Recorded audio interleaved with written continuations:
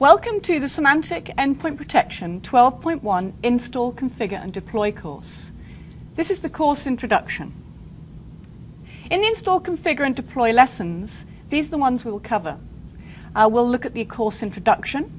We'll look at the endpoint product solution.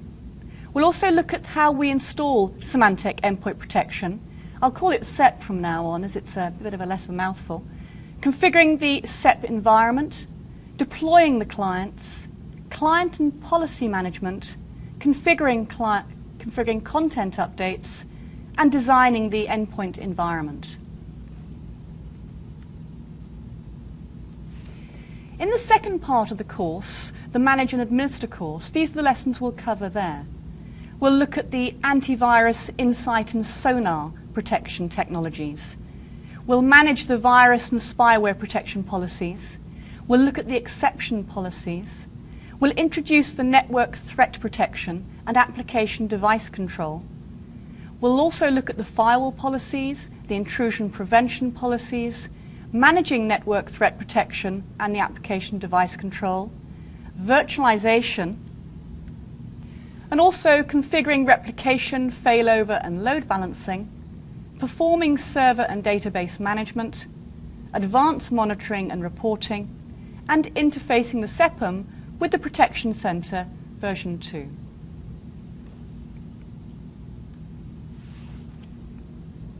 So the course objectives for the Install, Configure and Deploy is to describe the endpoint protection products and product components so you fully understand how it's made up, how to install, configure and manage, how to deploy the clients, how the policies and clients are managed, how we configure the content and product updates, and how we design the environment.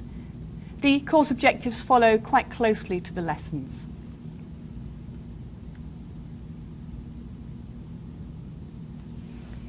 So the intended audience are for security administrators who need to manage and administer this environment. We need to look at the people planning and implementing the security. They would be also interested in this area. And monitoring and maintaining the security. For the course materials, each student will have a manual and also a lab system that will be pre-configured for them.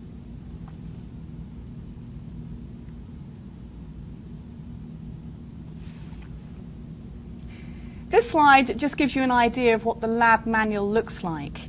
Here we can see under the system name, the CSO1 in this case, indicates which system you must be working on at the time of doing the lab instructions. We can see underneath the solution section, the solution steps. Now it's up to you whether or not you consider yourself to be an expert in SEP or whether or not you are a complete beginner.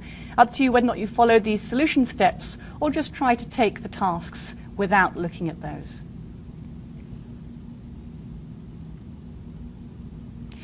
We will be using VMware Workstation for the lab environment. So we need to know how to start the virtual machines, log onto them, adjust the view, and run basic commands. For those of you who aren't aware of how to work VMware Workstation, there's an Appendix A to assist you with this. And this is the lab environment.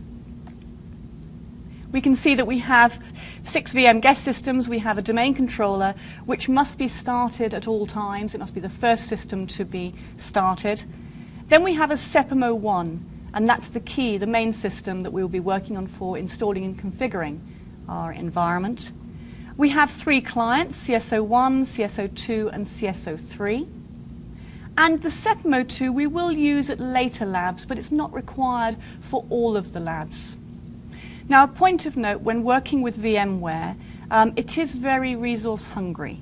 And if you find your lab environment performing slowly, it's well worth suspending any of these guest systems that you don't need running for that particular lab.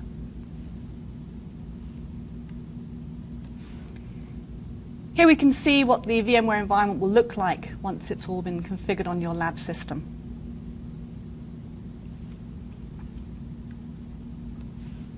We can see the table here has a detail of the IP address, the guest host name, and also the purpose for each system. This may be useful for referring back to when you're working through the labs.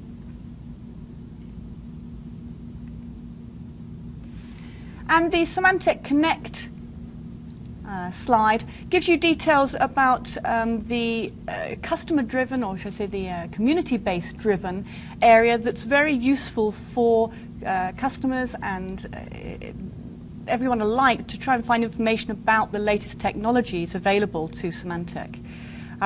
We have fast and easy access to the technical content. We've also got the peer-to-peer discussion forum, which is really useful. If you don't have a membership of any other forums, this one is worth having. Also, you've got all the links to the training and education resources, as well as the support links. And of course, you can become certified. If that's a desire of yours, you can become certified in the Symantec products, and SEP is no exception. There is an Symantec Certified Specialist exam you can take.